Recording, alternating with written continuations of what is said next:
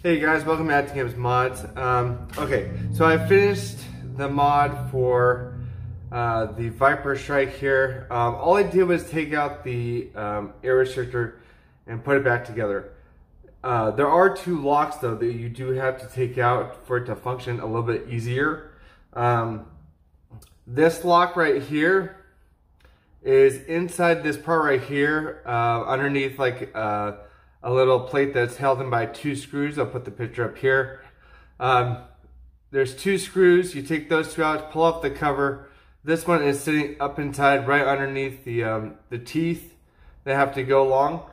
Pull this out because when I put this back together, I was trying to prime it and it wouldn't budge for some reason. Also, I took this one out. This one will be in your blaster like, let's see,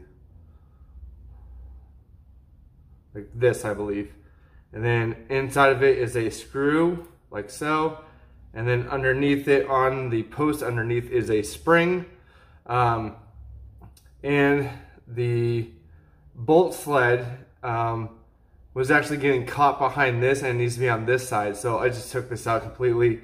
It's not going to affect anything with it out, but now prime's fine. I try to put a bigger spring into this because basically the internals are a retaliator. So if you really want to get this up and going, you can get a whole retaliator kit from either OutofDarts or WorkerMod or AK Blaster Mod or whoever you buy those from. I wasn't going to put the money into it because it's not worth it to me. So I just took out the air restrictor, put the stock spring back in, and it sounds a little bit louder. I haven't tested the FPS yet, but I've tested a few darts and they work fine. The darts they came with, you know, these are Nerf. I'm going to use the Adventure Force darts for my testing. I noticed that a few people had a problem when they first got the blaster out of the package, like I did, where you did have to push in this reset button. And I've had to do that a few times even now, and I don't know why. Something to do with the blaster, I don't know. But let's load this up with the 3 darts here. We'll get the chronograph out. Oh, and after you take these out, you can toss them. I'm going to keep the springs though, because you never know when you need a upgraded little catch spring. It needs to look about the right size. I'm going to keep that screw as well. Toss that. Alright. I'm going to prime this back. Put that in like so. I wanted to test it. I should have tested it with the snake part off. I'm still trying to modify it to where I can slip this on and off easily, but there's like 4 tabs in here. It's ridiculous. They really don't want you to take it off once it's on. I may work with that, I may not. I mean, with it off, it does look kind of weird. But you know, either way. But I can guarantee you this is going to give a little bit of barrel drag. But let's go ahead and test it.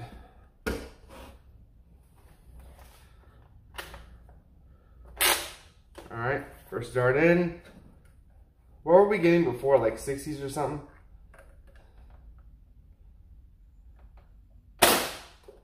.84. And see, I'm trying to pull it back and it's not. It's because this button needs to go back in. Try one more. 61.6, but that kind of hit.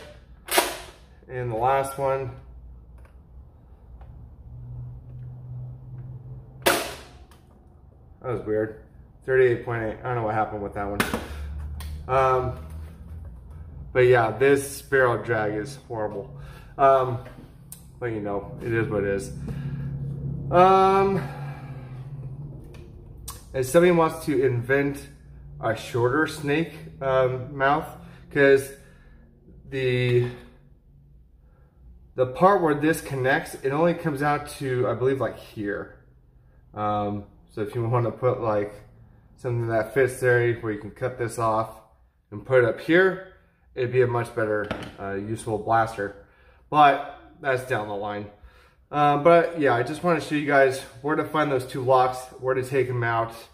And basically all you need to do is modify like a regular retaliator, because that's the internals. I thought there would be something beefier in there, but there's not. I thought it'd be like a long strike or something. But the way that it's set up inside, you don't have to get into it to modify it really. It's up to you. It's a lot of screws. Yeah, it's up to you guys. Let me know what you guys think in the comments below. Please like, follow, share, and subscribe. And we are actually at 652 subscribers, I think, now. So that's awesome. We made 650. On the road to 700. But yeah. Oh, also, if you haven't seen it yet, I put up 2 shorts today. One of this guy, the internals. And then I ordered my slab. So that'll come probably in 2 weeks. I didn't order it fully assembled because I like assembling Springer blasters myself. So probably in 2 weeks you'll see that guy done and ready. I'll do an unboxing of the parts when I get it, of course, and so on like before. But yeah, I think that's it, guys. I will see you guys in the next video. All right, bye.